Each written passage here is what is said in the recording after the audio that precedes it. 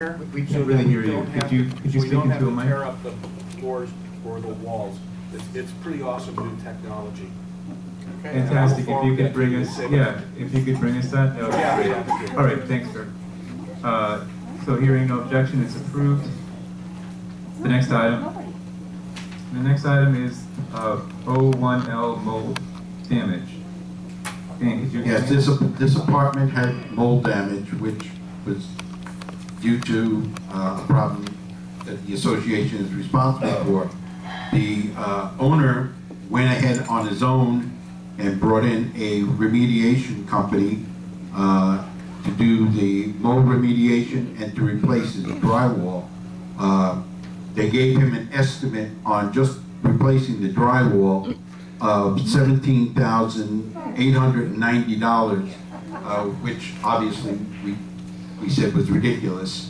I spoke with George. George said he knew of a company. The company is Top Rock Construction.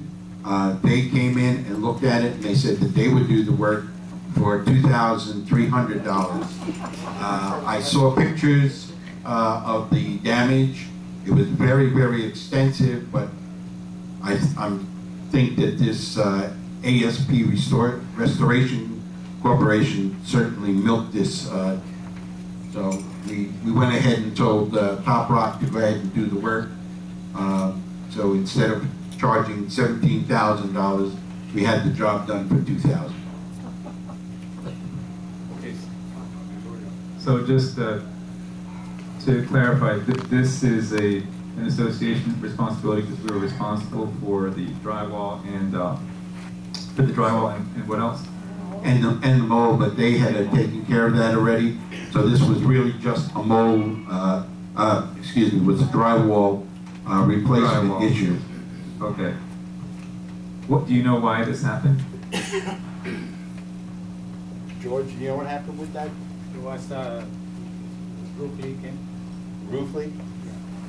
How did it get all the way down to the first floor? This is one L. Yeah, I know, but you know, water goes where it wants to go. When it's leaking, all the water goes to the ground. Oh, okay. Anyway, so it was our responsibility to replace the drywall, and I guess that's what happened. So do we have a motion to approve Top of Rock $2,300 in drywall replacement by Top of Rock Construction for the repairs mentioned? Is there a motion? Yeah, I'll do the motion. Murat made the motion. Is there a second? Yeah, I'll second. Rabbit seconded. Any discussion? We have a question from the membership about this. I had a neighbor upstairs on the 3rd floor where their toilet exploded and it came right through to my apartment. And I've got mold in one of my closets.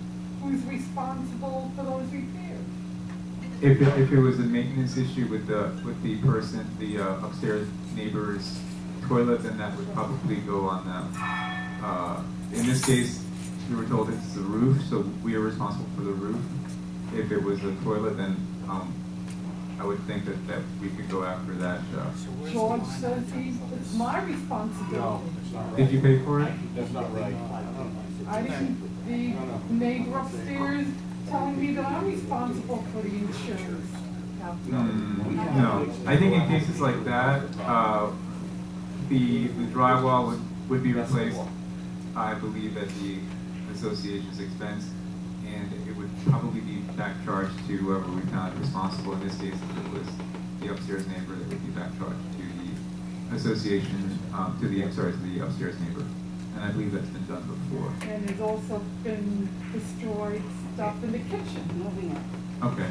Yeah, that's how we would do it. Well, but please follow up with the manager on that. Yeah, come to the office about Yeah, that. come to the office. So the motion has been made and seconded on the mold repair, excuse me, drywall repair replacement. Is there any objection? Hearing none, it's approved. Next item, Nottingham carpet renovations. Dan. Okay, as I said in my manager's report, last year the board had appropriated $90,000 for renovations for 3 buildings at $30,000 per building.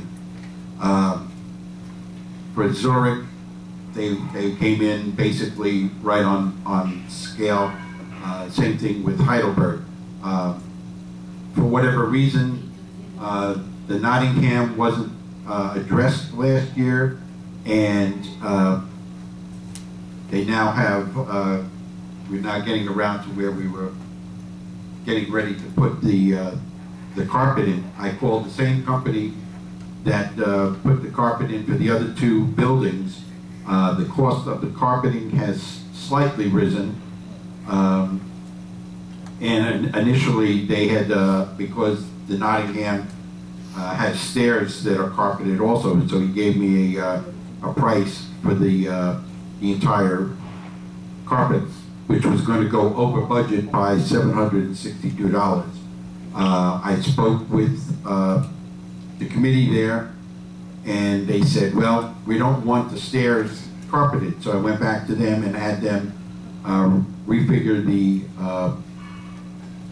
estimate for the carpet. The estimate for the carpet for that building has now come out to be $28,639.50. That only leaves about $2,000 for any additional renovations that are asked for in that building.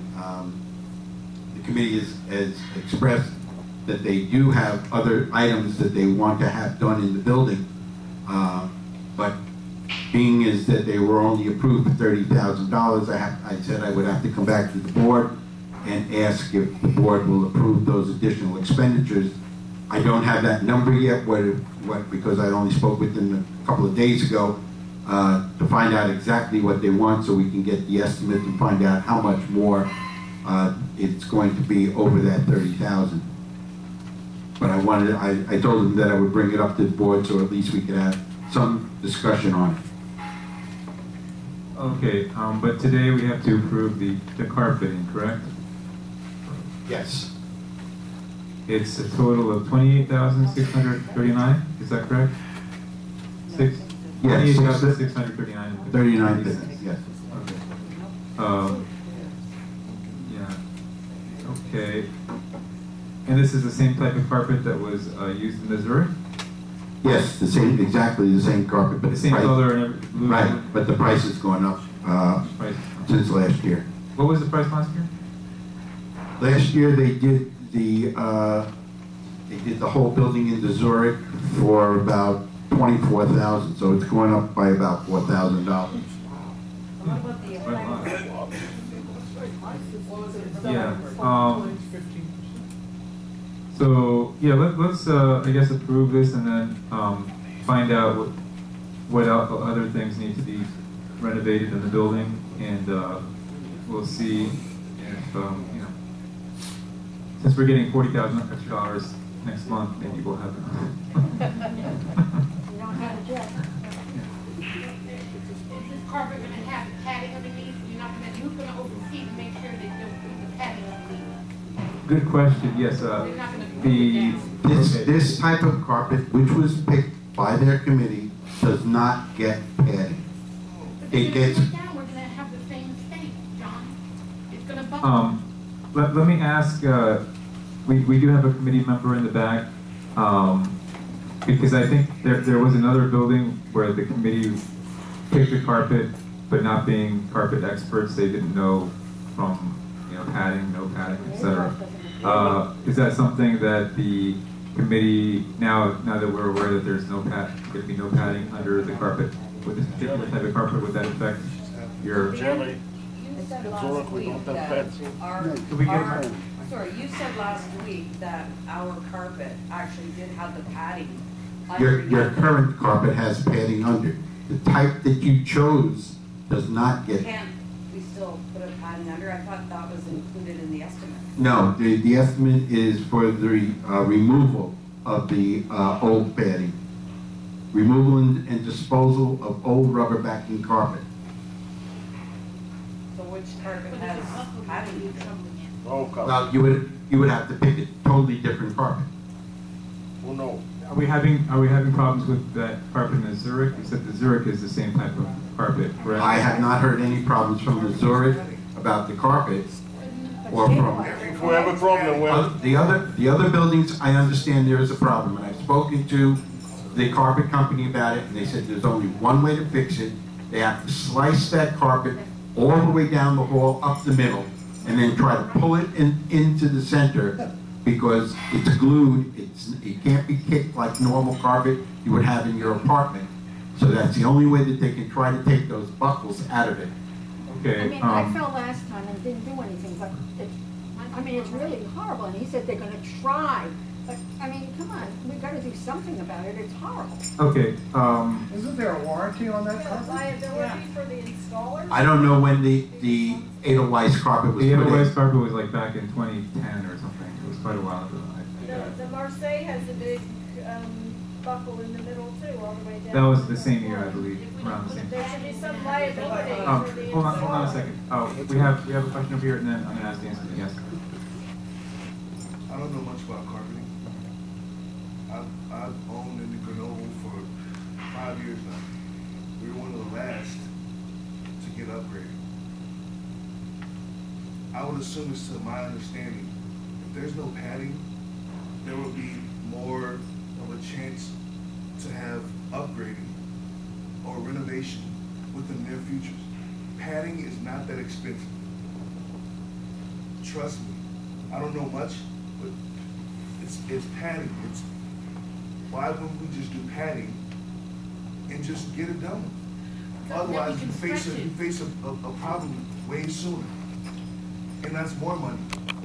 But you know, I'm not comfortable with this right now. I think maybe we need to discuss this more with the committee and bring it back next month.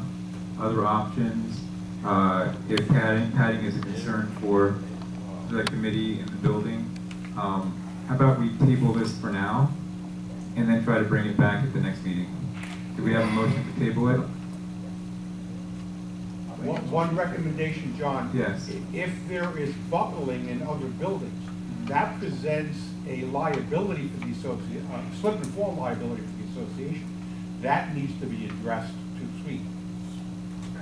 Can you check another company for carpeting? Yeah, we're going to do all that stuff. Shouldn't the installers have some, liability or warranty or crappy workmanship? Yeah, we're going to look into that too, obviously, in terms of approving any work, that there should be some kind of guarantee or warranty on it. So the motion was made by Rabbit to table. Is there a second to table? Or not seconds? Any objection? Hearing none, it's tabled. Next item is the clubhouse renovations. Dan.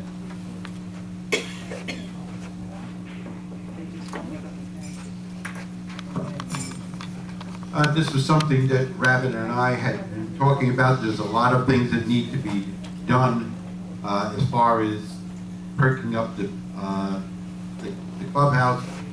We've gone around, we've looked at a lot of things. This is really something that maintenance needs to get on with. There's nothing here that I think needs to be done from an outside corporation, but this is something, that we have to make sure that the people that are doing the work for maintenance are qualified for what they're doing, and that it's not just a quick and dirty job just to patch it over and go running away. So there wasn't any actual decisions and say, well, we need to buy this, we need to buy that. It was more, I think, in the way of just wanting to bring it out that it needs to be painted on the outside. There are things that need to be repaired, and the thing like the fence has been taking like a ridiculous amount of time to get completed. I think we're into our 8th week now on trying to get that fence completed, and then they're going to start on the other fence on the other end of the clubhouse. So I think that's what we were really shooting at when we talked about renovations, that we need to make sure that these are being done in a timely fashion. Can we just find out what that list is? Yeah, what's the list? What's on the list of items? Just a minute. I'm sorry, I should have waited. Address this, right? Okay. Yeah, I think we do have to get some outside people in here. One of the issues that Dan failed to mention is the dance floor. The dance floor, I think we have to do something with that dance floor. And maybe we get some flooring companies in here to make some suggestions, but the dance floor is ridiculous. The furniture also needs recovered, and our people can't do that. I think we have to look at bringing somebody in to recover the couches. They're in terrible shape, along with the regular maintenance, painting and stuff. Thank you. So, Robert, are you suggesting hiring a company to do some of this work? Well, I do believe that we have to bring some outside people in here because I'm sure our people can't reupholster the couches, and I'm quite skeptical on the dance floor if they're capable of fixing that. So I think we do have to look at outside concerns for those two issues. Okay, so yes. What about the roof? I go to the pool regularly, and when I look up at the peak of the roof, there's a big open spot. I'm assuming that if it's not taken care of, that it's probably harming underneath that top layer. I don't understand why that's not taken care of immediately. I just sent today in an email to the board an estimate that I received about having the roof repaired for the clubhouse. It was just received, so it wasn't put onto the agenda. But yeah, as I say, I just sent it to all the board members with a copy of the estimate to have the work done. We have a question, Marcy, and then Judy. Are we getting 3 estimates? Are we getting 3 estimates to take care of that? We need to have 3. I will get 3 estimates, but you're not really required to do that. Well, I think that if we're gonna have something done, I mean, we wanna see the different figures. Also, on the outside, when you walk out the clubhouse, I mean, the wood is horrible. I mean, it's peeling, it's really disgraceful. I mean, if we wanna get people in here and they look at that and say, what the heck is going on? Yes, Marcy, I brought that up several times. Nothing seems to be getting done, and I'm getting frustrated to be truthful about it. But I do think that there's a lot of work being done here, and it's getting bypassed. And we're gonna have to put time frames on this because it's the same thing over and over and over again, and it doesn't get done, it doesn't get done, and it doesn't get done. Well, it's gonna have to get done. John, he goes out of his way to find out what's going on and that needs, fixing, and yet nothing is getting done, and it's frustrating for him. I mean, you asked him to take care of these things, and why isn't it getting done? So on this particular item, I'm not sure if we need a motion or if we can just have Rabbit, direct the effort of renovations, work with Dan, work with George, maybe investigate some companies that you want to recommend. Well, personally, I don't feel it's my job to bring flooring companies in here to look at the dance floor, or is it my job to bring people in here to look at reupholstering furniture. I brought up what needs, a lot of the things that need done here, and I brought this up in October, and they're still not done. I have work orders here from October for stuff in this clubhouse, and I keep getting ignored. So we're going to have to put dates on. George is going to have to put a date on, and we're going to have to live with it. And Dan's right. This is week number 8 on that fence. You know, we got to finish this up and get on to other stuff. We got a lot of work to do here, and we're just wasting time. What about the back fence? What about the back wall? Everything.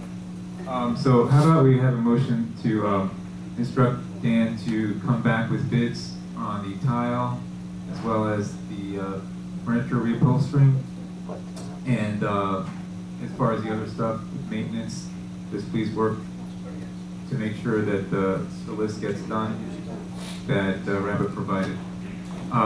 We need a motion and then I'll go back to the membership, but let's have a motion that by next meeting we have bids on both these projects that need to be bidded out. Since Rabbit is saying he doesn't feel that our in-house maintenance can handle the transport. So, you want that? Is that a good one? Yeah. Okay. So, Rabbit, do you want to make that motion? Yeah, I'll make a motion. That we follow up on this and get some prices on the upholstery and fixing the damage. Okay. I'm not gonna take them around again, I'm sure we need so many times, but each time. Okay. So the motion has been made. Is there a second? Yeah. Marat seconds it. Again, that's to seek bids on furniture reupholstering as well as dance floor replacement or repair. We have a few questions that go left to right. Miriam. Why don't we look into some of the employees, what they're doing all day? That's another issue. Maybe we need to monitor these employees that are not doing their job. That's when we need to really start looking into who's doing what. Are they doing enough work? If not, why don't we need people that work. Good. Martin. Well, I'm sorry. I'll come back here. You mentioned kind of off the cuff that some of the things that we can do in-house, let's see what we can do. I think we should do it methodically, the way Bob had said, that it's management's job to look at these projects, whether it's painting here, doing all the things that theoretically we can do in-house. It has to be assessed. It'll take these many man-hours. These are the people who can do it. How can it be added to their schedule? With the elimination of overtime and all the stuff that already needs to get done, I would like to see how all these extra jobs, these additional jobs, how they can be allocated within budget. But that's a management job, and management should be instructed to look at all these things and prepare the dollars, of course, with Bob's assistance. Very good. Yes. As Rabbit mentioned earlier, I was at a meeting, and as he stated earlier, he's mentioned a few things that he feels that they've been bypassed. And I guess the question is, because we all see the same things, there has to be some sense of accountability. Maybe it's just me, but I don't know who's accountable for it. Maintenance, management, board. President. But it needs to be done. So where's accountability stand? That's my question. When you have husband and wife and the management, what accountability you need, you can have. Okay. Please no shout out. Yes. When you have husband and wife and... I'm sorry. Right now we have Judy. There's no accountability. Judy. Judy. I would like to I'm sorry, request please. put at the top. Well, my answer was, I'm sorry. Wait. Hold on a second. One person is speaking at a time, please. but no one answered my question. Okay. As far as that question is kind of open-ended. I asked it for a reason. Right. I understand your question, and that's what we're trying to do here, but it is kind of an open-ended So question. what plans do you provide? I mean, I can't give the question answer. So you can't tell me who's accountable for things not happening. Who's accountable? Well, we have a property manager who oversees the property.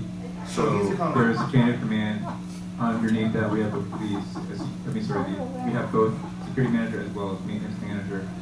So that's the way it flows. So I guess my question was, to shorten it up, Rabbit mentioned there were things, he was in a meeting months ago, those things he felt were bypassed, overlooked, shall I say. Who is accountable for those things that have not gotten done? Nobody knows. Is it George, management, the board? You have a mic? Pass the George, you're there. Paul, pass the I bucket. actually, all three of us, Paul, pass the bucket. I'll okay? take that. Maintenance, management and the board. I'll take that. Thank Okay, you, sir. so that when I come to the board and I say that maintenance is not doing their job and they're not getting things done, I need the board to come back with me and go to George and say, George, why aren't you doing this? Okay, so it's really everybody. That was my question. Thank you. To follow up on that, So I'll call I've met with George and I've met with Dan. I've met with both of them. I've been in this job 1 month today. And I've met 3 times with them. And